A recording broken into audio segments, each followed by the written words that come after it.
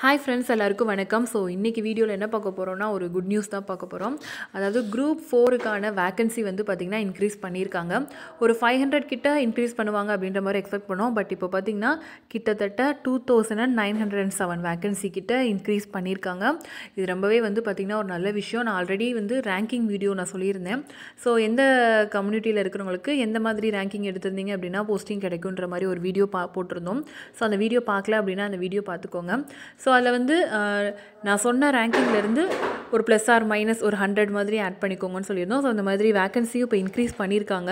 So கிட்டத்தட்ட almost அந்த ரேங்கிங்லேருந்து ஒரு 100 ரேங்கிங் கம்மியாக இருந்தவங்களுக்கு கூட வேலைவாய்ப்பு வந்து ஈஸியாக கிடைக்கிறதுக்கான சான்சஸ் நிறையா இருக்குது.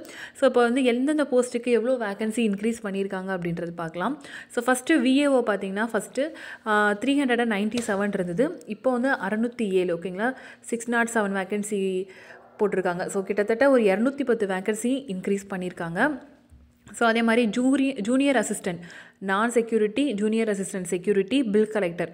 ஸோ இது எல்லாமே வந்து பார்த்திங்கன்னா மொத்தமாக 2826 இருந்துச்சு. ஸோ இப்போ எவ்வளோ ரிவைஸ் பண்ணியிருக்காங்க அப்படின்னா 4558. ஸோ கிட்டத்தட்ட வந்து பார்த்திங்கன்னா 1732 வேக்கன்சி வந்து இன்க்ரீஸ் பண்ணியிருக்காங்க ஜூனியர் அசிஸ்டன்ட் அண்ட் பில் கலெக்டருக்கு.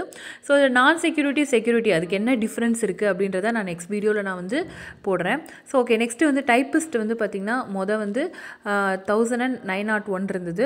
இப்போது வந்து 2734 இருக்குது. ஸோ இதில் வந்து கிட்டத்தட்ட ஒரு 833 வேக்கன்சிஸ் வந்து இன்க்ரீஸ் பண்ணியிருக்காங்க. ஸோ அதே மாதிரி ஸ்டெனோடைப்பிஸ்ட் கிரேட் 3 வந்து முன்னாடி 784 இருந்தது. இப்போ வந்து 994 வேக்கன்சி வந்து இன்க்ரீஸ் பண்ணியிருக்காங்க. ஸோ இதுவும் கிட்டத்தட்ட ஒரு 160 வேக்கன்சி கிட்ட இன்க்ரீஸ் பண்ணியிருக்காங்க. ஸோ நெக்ஸ்ட் வந்து ஃபீல்டு சர்வேயர் மட்டும் ஒரு 4 வேக்கன்சி கம்மி பண்ணியிருக்காங்க. வந்து 509 இருந்தது, இப்போ 505 இருக்குது. ஓகே, நெக்ஸ்ட் வந்து டிராஃப்ட்மேன், அதில் எந்த சேஞ்சஸ் இல்லை. ஸோ ஆல்மோஸ்ட் வந்து முன்னாடி வந்து 6491 இருந்தது, இப்போ வந்து 9398 இருக்குது. ஸோ கிட்டத்தட்ட உங்களுக்கு வந்து பார்த்திங்கன்னா 2907 வேக்கன்சி வந்து இன்க்ரீஸ் பண்ணியிருக்காங்க.